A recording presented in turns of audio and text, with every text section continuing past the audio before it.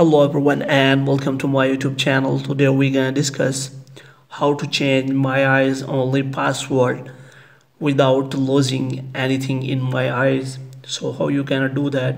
So without wasting any time, let's start the video. First of all, you have to open the Snapchat.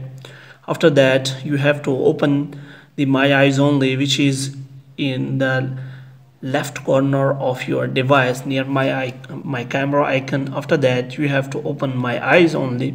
As you can see, it is showing the passcode. So how you can change the passcode, I will tell you the method. If you want to change your passcode, you have to click on the option which is in the right below corner of your mobile screen. Then here you can find two options here. The first one is change passcode and second one is forgot passcode.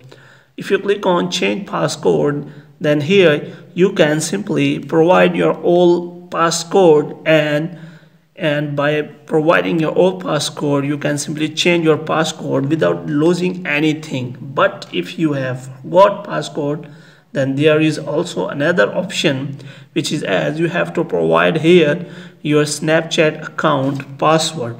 So I am going to put here my Snapchat account password. After I have put my Snapchat account password, and if I click on next, then they are saying that when you forget your passcode, you can no longer access my eyes only. If you like to create a new passcode, you will lose everything currently saved to my eyes only.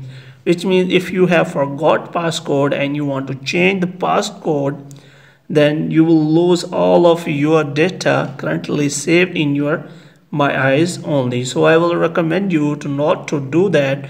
So you have to make sure that you remember your current passcode of your my eyes only, because this is the only method you can access my eyes only data saved in your my eyes only Snapchat. Hope you have liked this video. Kindly subscribe our channel.